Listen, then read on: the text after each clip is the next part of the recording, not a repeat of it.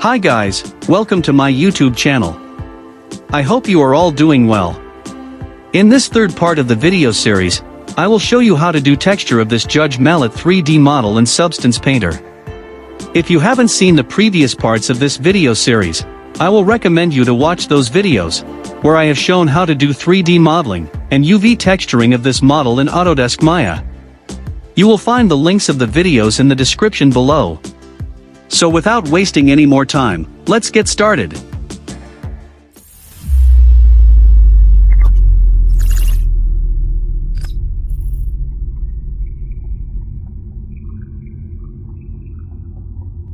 So here in Maya, I have set the scene like this. And I have assigned different materials to the different parts of the model to keep it all textures in the separate layers. For all the wooden parts, I have assigned Lambert material and renamed as wood.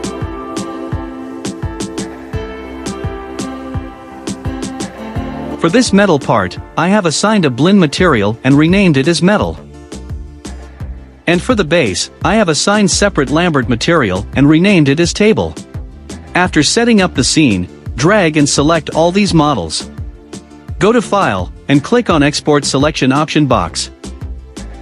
Choose File Type to FBX Export, and then click on Export Selection. Select your destination where you want to export. Rename it, as per your choice, and click on Export Selection.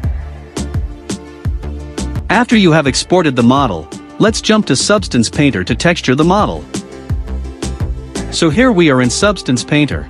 If you haven't used Substance Painter before, no need to worry about. Just follow along, and you will get to know. Go to File and click on New. Here choose Template to PBR Metallic Roughness. Select your mesh, which you have exported earlier. For normal map format, I will select DirectX, and for document resolution, I will choose 2K resolution, which can be changed later on as well. Leave the rest as default, and click on OK. Navigation in Substance Painter is more or less similar to Autodesk Maya. You can zoom in and out by scrolling the middle mouse button, or hold Alt key plus right click to zoom in and out.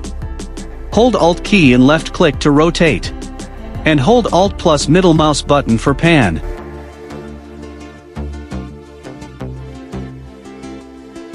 Here you will find the texture set list, where different materials are in separate layers. Click on the layers to activate it. As you can see, this is the 2D view, and this one is the 3D view. Now we have to bake the textures. Go to Texture Set Settings, scroll down, and click on Bake Textures. Here I will choose output size to 2048, and leave other settings as default. Then click on Bake All Texture Sets. This will bake out all the textures for different materials.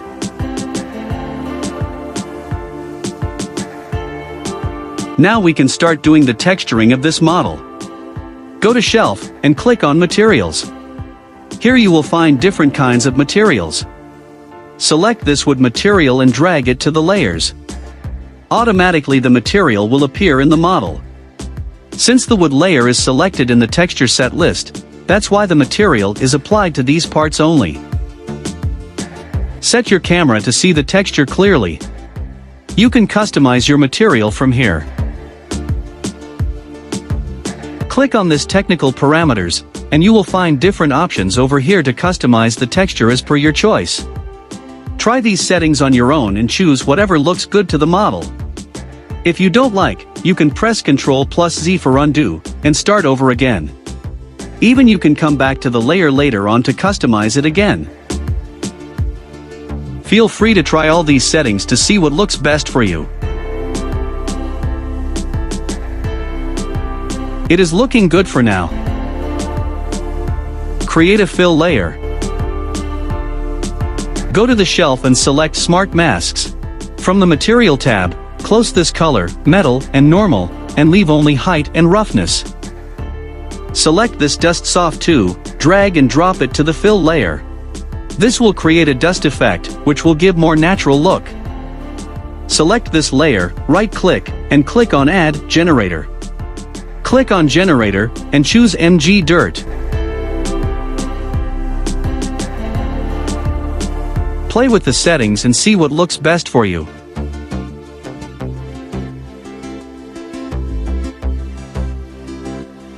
I will try and adjust some of the settings to give it more natural look.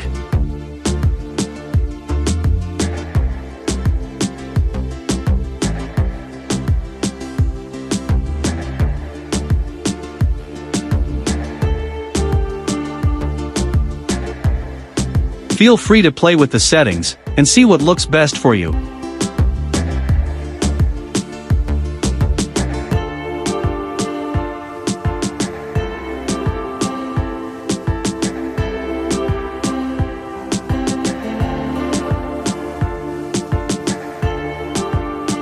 If you like this video, give this video a thumbs up and share it to your friends.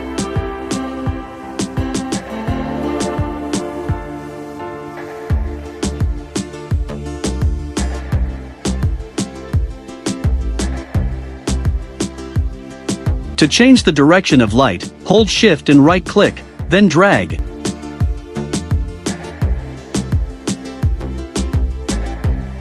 Hold Shift and right-click, then drag.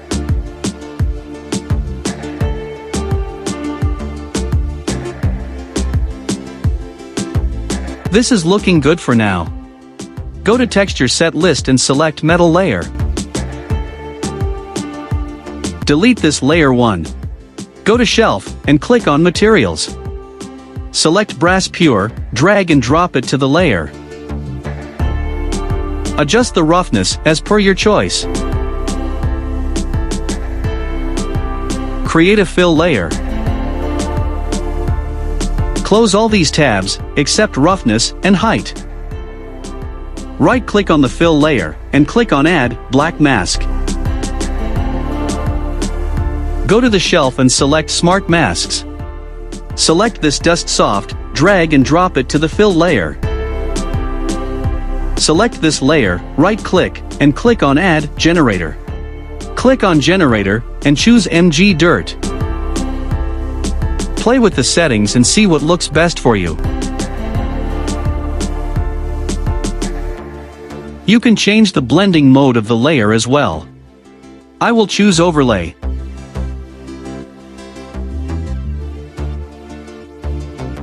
Now select this table layer from Texture Set list. Reduce the size of the UV panel to have a better view of the texture in the model.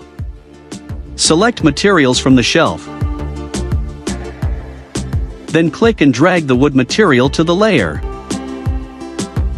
Select this Layer 1 and delete it. I will try and adjust some of the settings to give it more natural look. Feel free to play with the settings and see what looks best for you. It is looking good for now. Create a fill layer. Close all these tabs, except roughness and height. Adjust the roughness according to your choice. Then go to Shelf and select Smart Masks. Click on Dust Soft 2 and drag it to the fill layer. Right-click on the layer and select Add Generator. Click on Generator and select MG Dirt. Play with the settings and see what looks best for you. After all the adjustments, place your camera in a suitable position. And then click on this Render button. Here you will find different settings for Iray Render. I will uncheck this ground because I have already created the table model. You will find different environment maps here, check which one looks best for you. I will keep the default panorama. For environment exposure, I will keep it 1. Go back to the texture view to adjust the position of the light. It may crash if you adjust light in the render view. Increase the size of the material view, hold Shift and right-click, then drag to change the direction of light. Adjust your camera view in a suitable position. Then click on the Render button and adjust the render settings. Click on this clear color to remove the background image. You can select any color of your choice. I will keep it gray.